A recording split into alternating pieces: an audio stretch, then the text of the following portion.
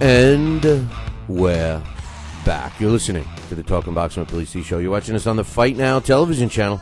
And if you don't have Fight Now in your sports channel lineup, you need to call your local television provider and tell them that you want Fight Now right now. It's that simple. Pick up the phone and call. For all the information about the channel, you can find it on their website, www.fightnow.com. And speaking of now, I guess I should just do... Goes down. Smashing right hand. The champ is down. Lott gets in with a left hook that floors Marciano.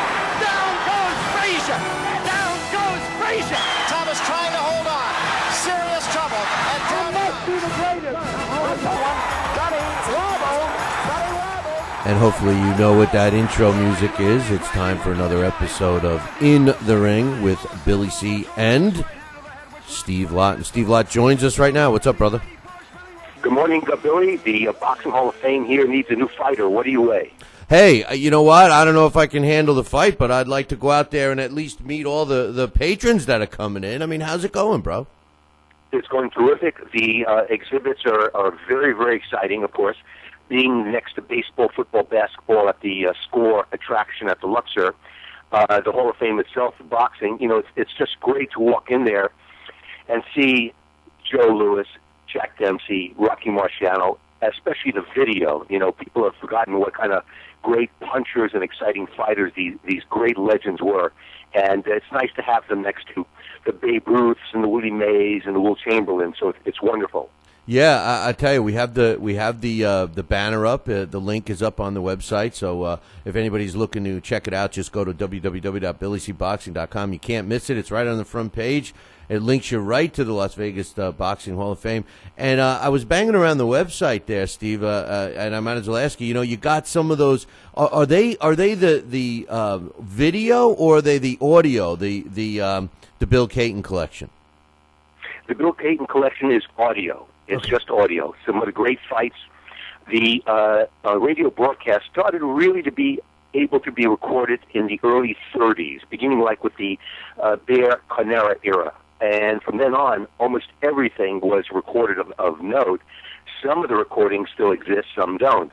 But fortunately, there's a lot of stuff of Joe Louis, of Armstrong, Robinson, Pep, in the era where the fights were not filmed, or if they were filmed, they don't exist. So especially broadcasts like the second Pep Sadler fight at Madison Square Garden.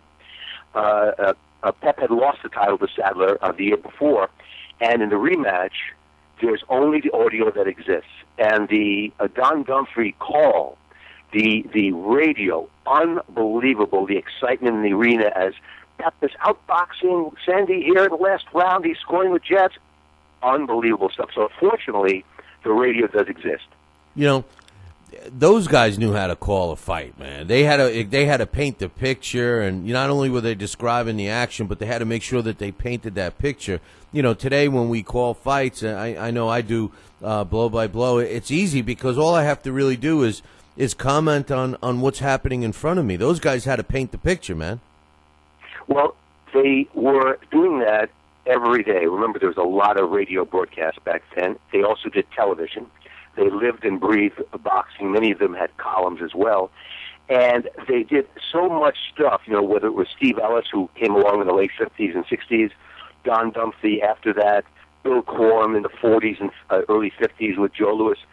Two things. Number one, they had incredible voices. They had a twang on their voices, something like a Mel Allen in baseball.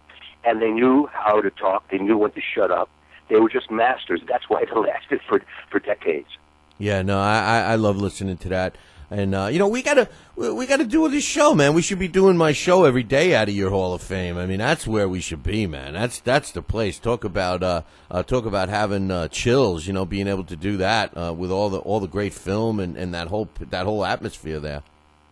Well, the only problem is the waitresses, they are very big and they're very rough. I don't know whether or not you'd be able to make your way through them to get to the production booth. Hey, you know what? I'll take my chances. I'll take my chances, But okay. Hey, today, I wanted to ask you your opinion on some stuff, and it's kind of like, I don't know, man. I don't know how I want to present it, but basically, I just randomly picked 10 all-time great fighters. And based on your knowledge of watching film of these guys, and maybe I have one or two or several in this list that you didn't get the opportunity to watch because the films don't exist. But the question is going to be, first, were they great based on what you saw on film? And then why are they great? And I think that what I'm trying to do here is put in perspective. We've been battling the last couple of weeks, all-time greats. How would those fighters of yesteryear stand up to today's more athletic, boxer? So 10 all-time greats in no particular order. Of course, the first one, though, is Sugar Ray Robinson. Was he a great fighter, and why? Obviously, the answer is yes. He was a great fighter. First of all, to put a definition of greatness, usually it's longevity. How long was the fighter around? How many fights did he have? And what kind of success did he have in the ring? And obviously, winning the middleweight championship, 5 times, and fighting in the 40s with all those killers back then, fighting LaMotta 6 times. Robinson was perhaps the greatest pure puncher of all time. Just probably the greatest puncher of all time. And that's what made him stand out, that if you stood toe-to-toe at any time in the fight with him, it's most likely you're going to be taken out. And that's, interestingly enough, what is not seen by the boxing historians. They rather refer him or categorize him as a boxer. But he was really a puncher because he got hit with everything. A boxer is someone who can be evasive and elusive. So he definitely was great because of his punching power. Yeah, that's interesting. You're right. Most people do look at him as a great boxer, and based on what you've seen, he was hit. He was hit a lot. He hit easily. The thing is that a lot of his video from when he was, really good as a welterweight don't exist. So we really got to see him on film in his second career, so to speak, as a middleweight. Yes, there are a few home movies of his fights in the late 40s, and you could see that he was, a sensational fighter back then, a tremendous puncher, and that's what made him stand out, is that punching ability. But he got hit, and he was great. The longevity, fighting, from 40 to 65, a 25-year span, and the guys he fought moving up to light heavyweight to fight Joey Maxim. And he would have won the fight had the fight been indoors when it was cooler rather than a 120-degree Yankee Stadium heat. So his longevity was spectacular. That's what makes him stand out. It's funny. That story, that fight always comes up, and people always make that comment. Oh, he would have won, if it wasn't so hot and humid and everything else. And I distinctly remember a comment that Joey Maxim made after that fight. He says, "Hey, it's not like I had fans on me in my corner. It was just as hot and disgusting in my corner." And it's true. Both fighters had to endure those conditions. But, you make an interesting point about greatness being synonymous with longevity. Well, let me jump to this guy, Stanley Ketchel. He was around. A lot of people regard him as an all-time great fighter, but yet he left us kind of early in some weird circumstances. Was he a great fighter, and why? Well, fortunately, there are a few fights that exist. His fight with Papke, and of course the Jack Johnson fight. I think if the Jack Johnson fight never took place, his legend would be much, much, much less. Because if you look at him in the Papke fight, very ordinary, very ordinary. That doesn't mean he wasn't great and wasn't a middleweight champion and fought terrific guys, but he was a very ordinary fighter. The Jack Johnson fight, going from middleweight to heavyweight, and actually standing in the ring with the guy for a few rounds. Can you imagine, a Mayweather today, or not Mayweather because he's such a stink-out fighter, but a Martinez in the ring with Klitschko today? You'd say, forget it. There's no chance. The fighter could hit Klitschko on the chin and nothing was going to happen. But Ketchel was in the ring with Johnson, and that's what we see. But if you took Ketchel out of 1908 and put him in the ring with Carmen Basilio of 1953, it'd be no contest. Basilio would just, it would be a one-round fight. That doesn't mean that Ketchel did not have a legend attached to him, but that legend was the fight with Jack Johnson. Speaking of Jack Johnson, he's my next one, all-time great. Was he great, and why? Well, he was great for longevity, even though it wasn't that long. He fought in a fight that was perhaps, next to Louis Schmeling and Ali Frazier, the most pressure-packed fight in the history of boxing. And that, of course, was the Jim Jeffries fight in Reno in 1910. To have the whole country looking down at you, and not as a hero and not as a favorite, but hated and despised, and fighting through that time period, fighting through the pressure of the pre-fight, fighting the fight, fighting a guy who was a legend, and winning, that made him stand out. If that fight was taken away, he would have had some very nice victories over Ketchel and some of the other guys in that time period that were okay. But if you took him out of 1910 and put him in the ring with Joe Frazier, it's a 2-round fight. That doesn't mean he wasn't great, but that one particular fight of Jim Jeffries under that pressure makes him stand out. Joe Gans, was he an all-time great, and why?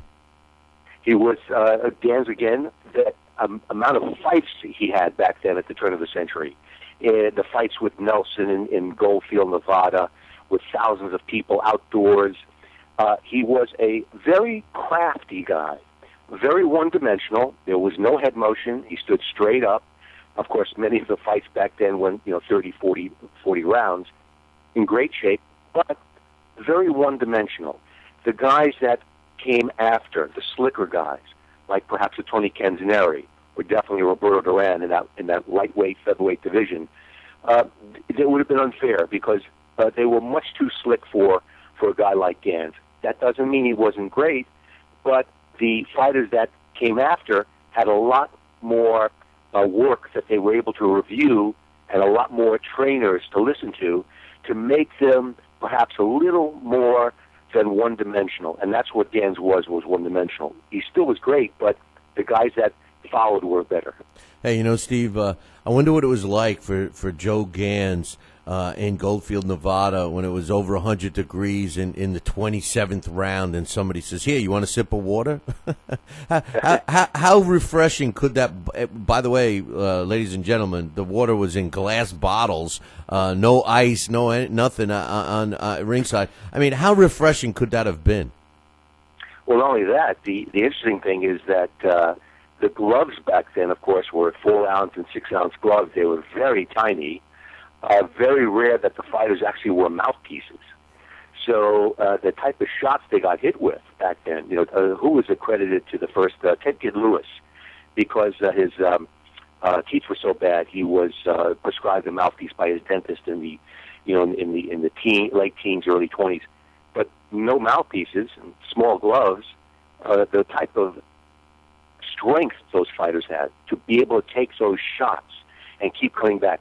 That's one thing that they may have over the fighters of today, that tenacity to stay in there under the tremendous heat with the small gloves and no mouthpieces. If you told Mayweather you're fighting with 6-ounce gloves and no mouthpieces, he may pass on the fight. But those guys did not. He passes on fights even with today's stuff. Sam Langford, man, was he great, and why? He was interesting because he was a little slicker than the fighters of that time period. He fought a lot of great fighters, and he fought a lot of heavyweights. And he was a little slicker. His hands, like most of the fighters in that time period, his hands were down, which, is the way Johnson fought and Gans fought and Ketchel, they all fought like that. But he did have a little more motion to him. He did move around a little more. He did move his head a little bit. And, of course, he was a good puncher. It would have been great to see him in a different era, perhaps where he could fight some more white fighters and he could fight some white heavyweights or white light heavyweights and see what he would have done. But he was to me more attractive as a fighter than some of those others because of that more than one-dimensional. He was a little slicker than the others. Henry Armstrong, was he great, and why? Well, Armstrong, next to Robinson and Duran, you have to, or I would have to, consider him the greatest fighter of all time.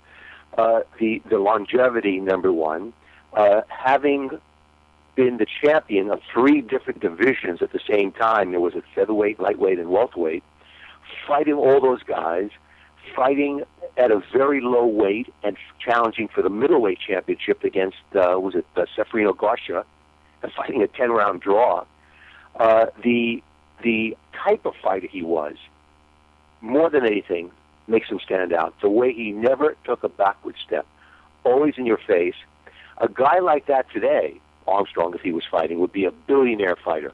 A guy coming through at you, throwing punches for 3 minutes around, bobbing and bobbing, hitting you with his head. That's the one thing that the referees would have a problem with today, the head stuff. But the tremendous forward motion and the punching power with the longevity, definitely one of the greatest of all time. You know, the funny thing is, you make a great point. He'd be a billion-dollar fighter, you said. But the problem is today's fans and today's television networks and promoters, you know, a guy like Henry Armstrong, he lost. He's not undefeated. And you wonder if their opportunities would have been, cut short because, they were real fighters. They took a loss. They moved on. They learned from it and fought again. I wonder if that would have hindered his bank account. Well, let's take a look at him during his prime, when he was fighting as against Ross, for example. That time period, he was, that 3 or 4 year time period was undefeated against some of the great fighters of the era. And whether it was Montanez or Ross, that time period when he was undefeated, if you took him out of that time period and placed him in the ring today, that type of fighter with those type of victories against the fighters today would be a tremendous draw. His ring style, coming forward, it's almost like a miniature Mike Tyson. That type of fighter attracts an audience. It's like having a baseball player that he's going for a home run every time up. Sure, he's not batting 450. He's only batting 320 or 300, but those crushing shots is what you come to pay to see. And with a fighter like Armstrong or Frazier or Tyson, that's what you come to see in boxing. That draws the biggest audience. And that's why those type of fighters were the biggest money makers, the Dempseys, the Lewises, the Marcianos, and Tysons. Armstrong was like that. He was a ferocious fighter. That's what the TV people would want today. Speaking of crushing blows and constantly moving forward, Rocky Marciano. A lot of people talk about him. They say that he was, came during a weak era. A lot of people are critical of him today, all these years later. In your opinion, was he a great fighter and why? Marciano was great somewhat because of longevity, even though it was a short time period from 52 to 55. But he was undefeated. Heavyweight, he was undefeated. Heavyweight champion, 6 or 7 title defenses. A white guy helps the fact that he was white. Italian helps the fact that he was famous and great. As was told to me, all you can do is fight the guys in your time period and beat them. And that's what he did. Now, in any point in history in boxing, if you take a guy out of 1910 or 1920, whether he was a champion or not, and put him in the ring later on with somebody else, it's a big question mark whether that fighter would have won. With Marciano, if you took him out of 1953 or 54 at the height of his career and put him in the ring with Joe Frazier or Mike Tyson or Ali, he probably would not have won. But it doesn't mean that his legend wasn't a tremendous asset for boxing. That's a critical point also. What did the fighter do for boxing? What kind of legend did he leave? Was it a good legend or a bad legend?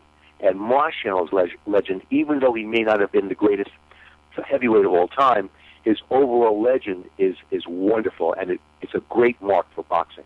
See, I agree with that, and I believe that when you're looking for Hall of Fame fighters, in addition to being great, skill-wise, they have to have left their mark on the sport. They've had to have changed the sport in one way, shape, or form in order to be in a Hall of Fame. Because after all, our Halls of Fame for all the sports is supposed to be a showcase so that these athletes are not forgotten.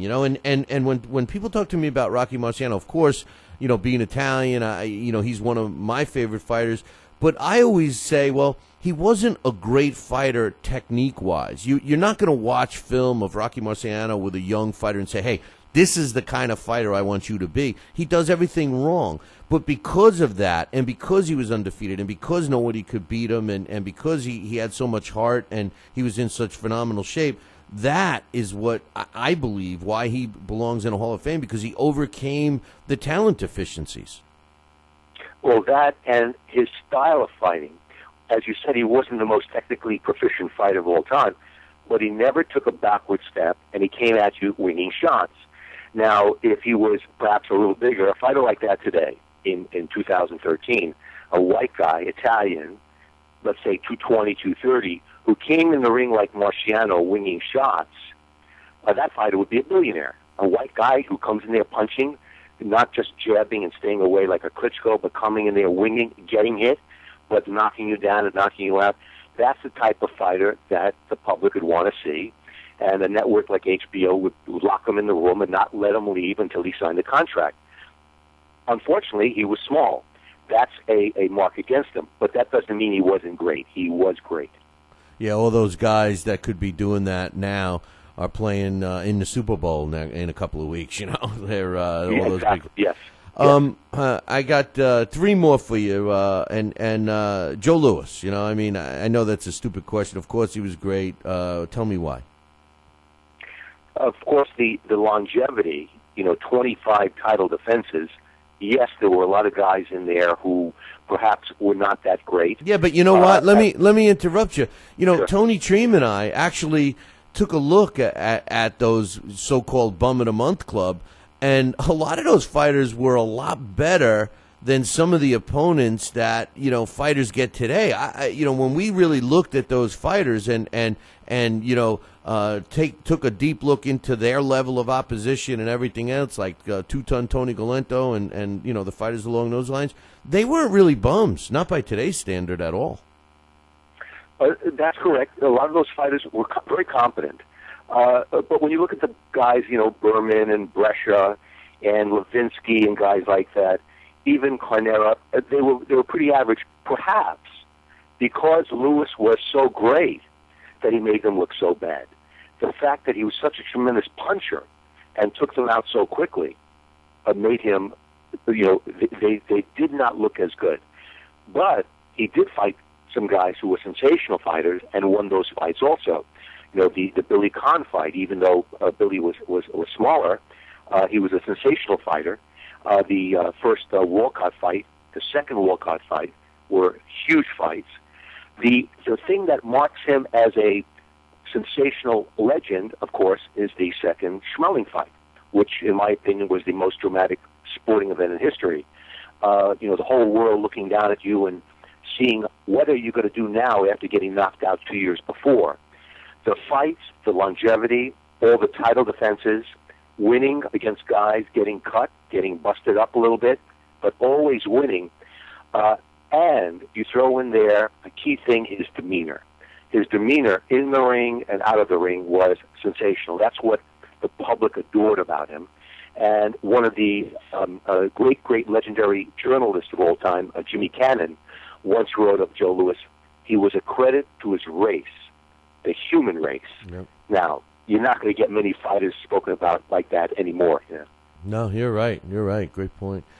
Jack Dempsey, was he an all-time great, and why? Dempsey was an all-time great for a couple of reasons. Number one, he exploded into the scene with that great victory over Willard in a fashion, the bobbing and weaving style coming forward, that had not been seen by anyone to that time period.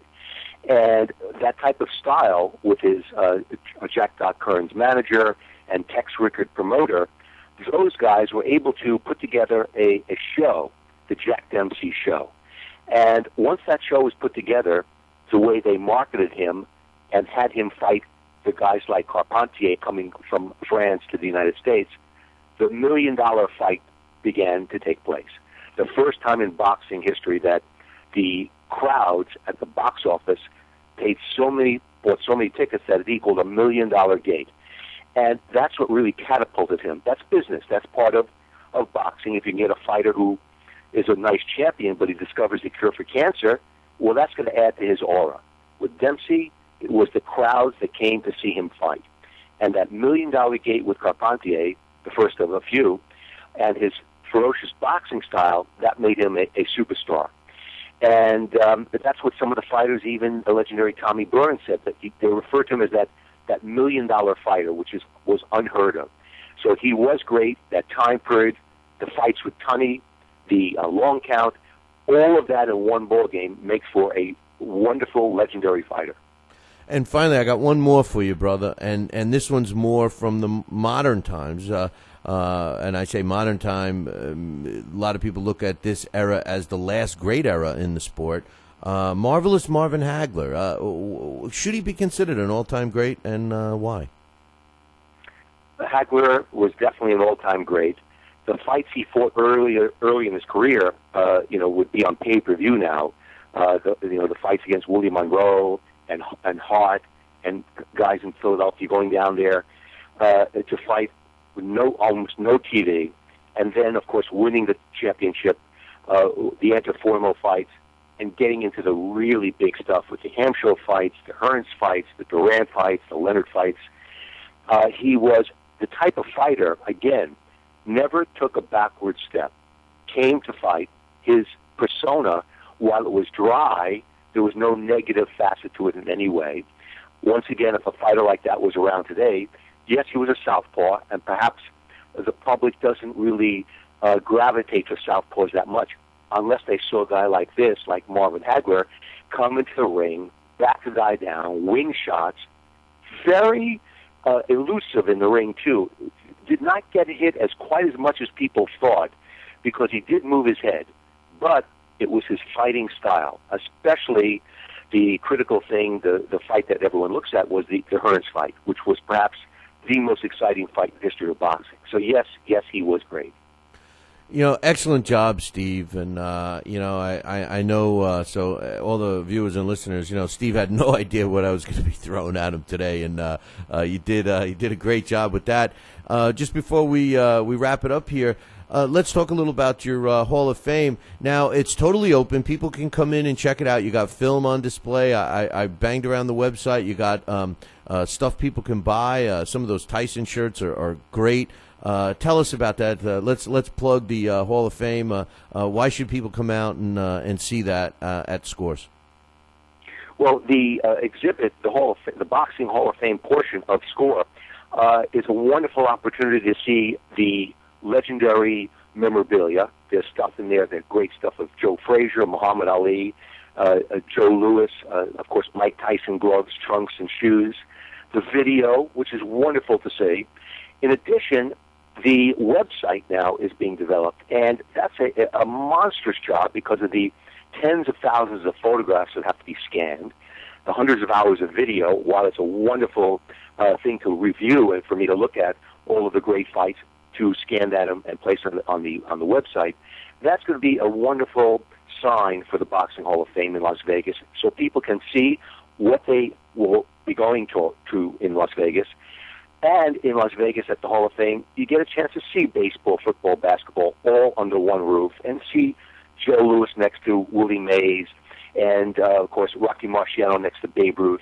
So the entire attraction is a wonderful thing to see here in Las Vegas, and it's right next to Titanic and Bodies at the Luxor.